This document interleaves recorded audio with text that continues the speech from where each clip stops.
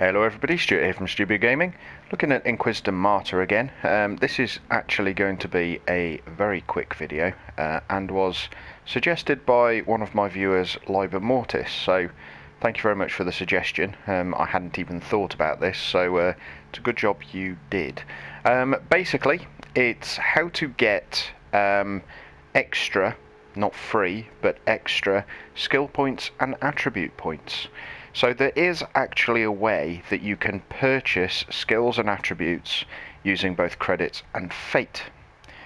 So what you need to do is you need to head over to the station that you first visit when trying to unlock the Magos Biologis. So if you've played the Prophecy campaign, that's not going to help you, but if you have played the main campaign, you will know what I'm talking about. The place is called the Merciful Agony, and it's basically a medical void station. So easiest thing to do is to head over to the Special Missions tab on the star map, and you need to look in the special locations for Merciful Agony.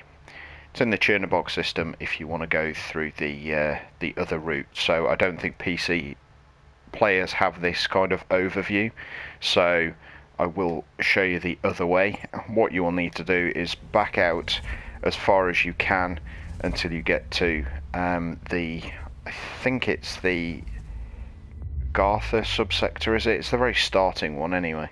The Tenebra, there we go. So we're going to the Tenebra subsector, and Chernobog is one of the ones there. If you see, status is suspicious, which I've never seen that before. It's interesting. So we will travel to that location again.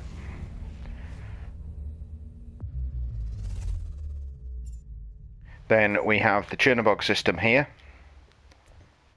And if you have a look, we have Charkov, Desolation Sigma, Cardian 2, Martyr and Prime, and St. Abelard relay station. What it doesn't show you is it doesn't show you the Merciful Agony, but it is there. So if we travel there, it's quite useful because it's actually the same system that the current global event is in, so we can see it. So there we go, we've got Charkov, Cadian, Desolation, Martyr and Prime, St. Abelard, and then right at the top, with the lovely frame around it, we have the Merciful Agony. So if we travel to the Merciful Agony, you'll speak to the Magos that we originally conversed with to try and find Metrodora, and she has three options. So I have questions for you, I want something from you, or I must leave now.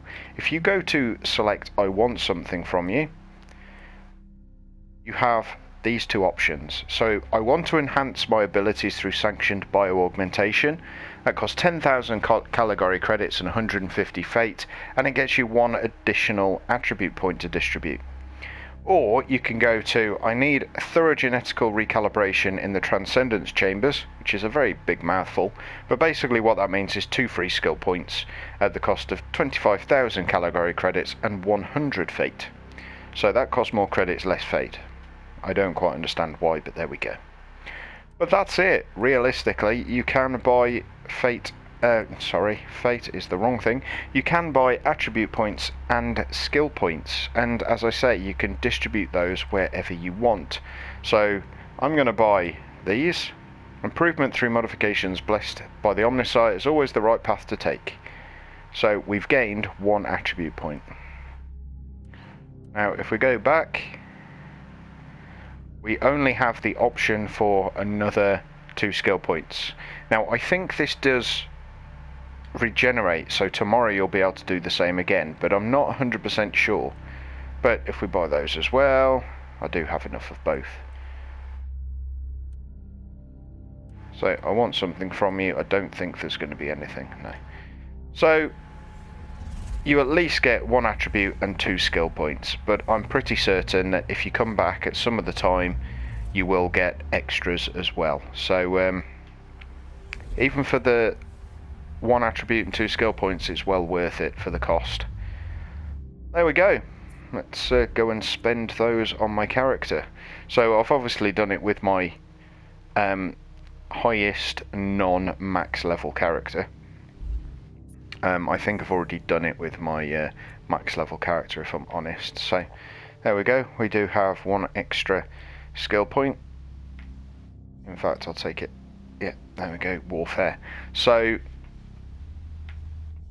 it just means that we can keep updating and upgrading all of the toughness, warfare, etc., which is really nice.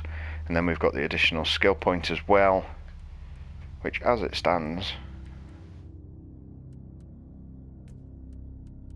I'm going to put that into physical resistance. In fact, I've got an additional one because it's 2 points, isn't it? There we go, additional one into warp. So I now have pretty consistent 60 damage reduction, 51 physical resist, 58 heat resist, and 52 warp resist. So there we go. As I say, very quick video just to show you that. Like I say, I'm not 100% sure. I can't remember, in other words, whether it does renew, but play around with it. Even if you just get the one attribute and 2 skills, it's still an extra point that you wouldn't have had normally. So definitely worth a look. Anyway guys, I'm going to leave the video there. If you found it useful and interesting, please make sure you do click the like button. Subscribe if you are new to the channel, and when you do, please make sure you also click the bell icon so you're notified when I upload my next video. If you want to support the channel further, I do have a Patreon page. The actual address for that is on the end screen, so please do check that out and support if you can. I'm sorry it's not a link, but unfortunately, because I'm not monetized on YouTube, I can't link to any other sources of monetization or support, so it makes no sense. But anyway, go to that address if you want to support me further, and I would be very, very grateful. On that note, I do want to thank my current patrons, so Just Jeff, Funky Hands, Dave J and Ernest McCosh. Thank you very much for supporting me. It's really, really useful and really helpful, so I do appreciate it. There we go. Thanks guys, thank you very much for watching. I really do appreciate it, and I look forward to seeing you for my next video very soon. You all take care, and bye for now.